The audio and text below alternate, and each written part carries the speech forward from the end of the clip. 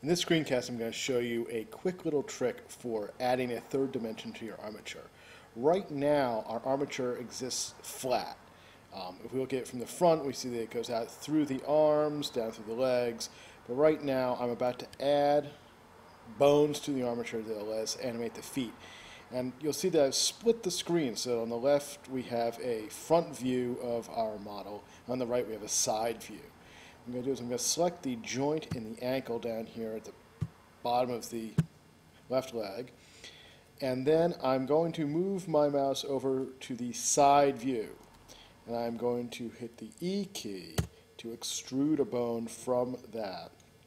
And you'll see that because my mouse was on the right pane, I am pulling this forward through the foot, which would have been quite hard to do from the front view. I'm going to go back and repeat this by selecting on the left side in the front view, where it's easy to see left and right, the right ankle of my model. Moving my mouse back to the side view, I'm going to hit E again.